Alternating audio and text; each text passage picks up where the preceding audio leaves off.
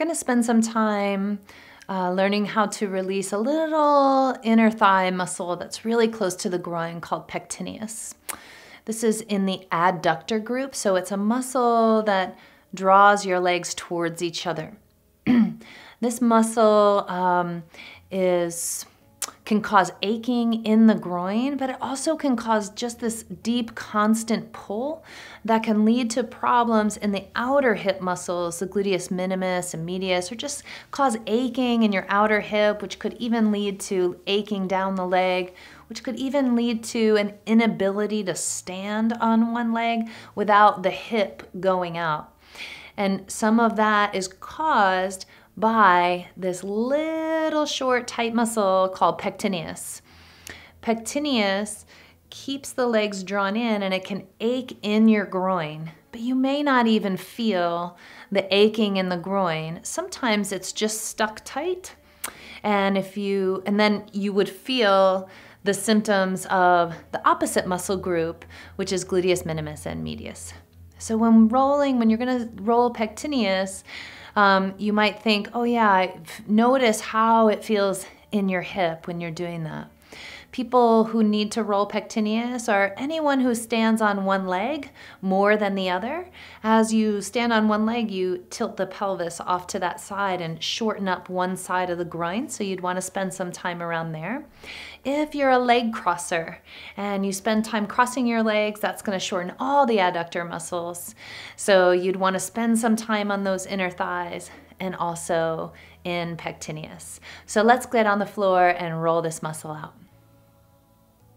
So to release that short pectineus little adductor muscle on the inside of the groin, I'm going to lay on the floor and I'm going to release my left side, so I'm going to bend my left knee out to the side. I'm going to do this with the ball right on the floor. I have a nice, larger but kind of soft ball because we're right near that femoral triangle area, so I don't want to dig a really hard ball into this spot, or I could do some damage to the nerve and blood supply that goes down into the leg. So I might find that larger tendon if I kind of roll forward with my body. I find there's a big old tendon there. So I want to be just above that tendon and sink down into the ball.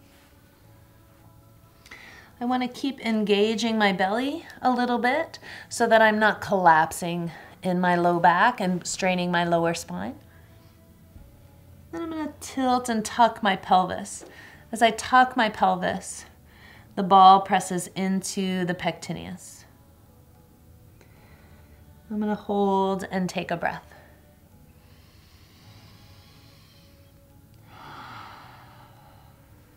And I might rock up and down a little bit here, just clearing, because I have a nice soft ball, a sort of cushy ball.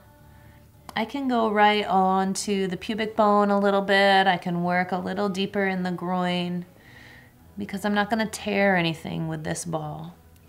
If I need a little more pressure, a little more depth, instead of using a firmer ball, I would use a yoga block.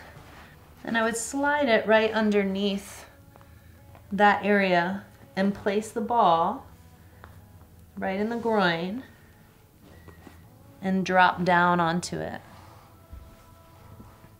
And then here I tilt and tuck again. So if you need a little deeper pressure than just working on the floor, this is a great way. And again, if you don't have a yoga block, you can just use a Tupperware container or a saucepan or a lasagna pan. Any of that will help. It will work. And then I move off.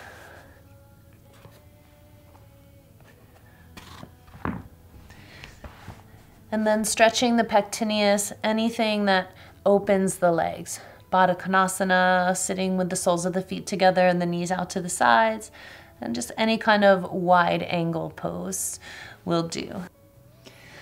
So to stretch the pectineus muscle, you want to come into any form of a wide angle pose. And this could be standing and shifting your hips and pelvis side to side, or just getting up on the floor and stretching your legs wide. I want to be mindful to let the movement come from my pelvis rolling forward and back and not allowing my upper body to drop and strain my back. So I want to stay nice and lifted through here, lower ribs drawing in, and just rocking forward and back with the pelvis kind of rotating around the femurs. I want to take a deep breath. Do a little rocking, and releasing this pectineus muscle can alleviate a deep ache in the groin. So if you're having any groin stuff, really try doing this work every day for a week and see what happens.